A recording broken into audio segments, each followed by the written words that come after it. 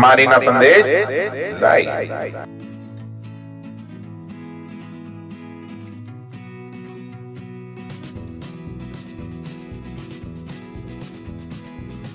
स्वागत है आपका मारीना संदेश में। मैं उफात काजमी और आप देख रहे हैं देश का तेजी से बढ़ता यूट्यूब चैनल खबर उत्तर प्रदेश के जनपद प्रतापगढ़ से सुधाकर सिंह ब्यूरो चीफ की विशेष रिपोर्ट है।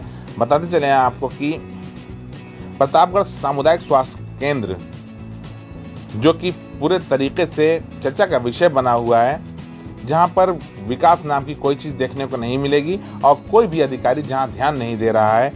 हॉस्पिटल में आती रहती हैं डरावनी और भयंकर आवाज़ें। प्रतापगढ़ जिले के लक्ष्मणपुर विकासखंड में कितना हुआ है विकास, योगी जी के उड़ाई जा रही, योगी सरकार की उड़ाई जा रही है धज्जियां। आगे हम आपको बताते हैं कि अजगरा के सामुदायिक स्वास्थ्य केंद्र की छत से टपक रहा है पानी। हल्की बारिश भी झेल नहीं पा रही है, हल्की बारिश भी झेलने की क्षमता नहीं रह गई है छतों में। जर्जर हो चुकी है हॉस्पिटल की दीवारें। सामुदायिक स्वास्थ्य केंद्र अजगरा में पल रहे हैं जंगली जीव व जंतु। कर्मचारियों को जहरीले जीव जंतुओं के डंक से घायल होने का हमेशा खतरा बना रहता है। जान जोखिम में डालकर अपनी ड्यूटी करते हैं कर्मचारी। अब देखना यह है कि क्या विभाग के जिम्मेदार समस्याओं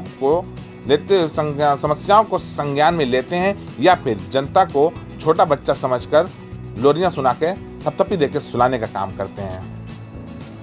आगे वीडियो में हम आपको दिखाएंगे जर्जर अस्पताल की स्थिति।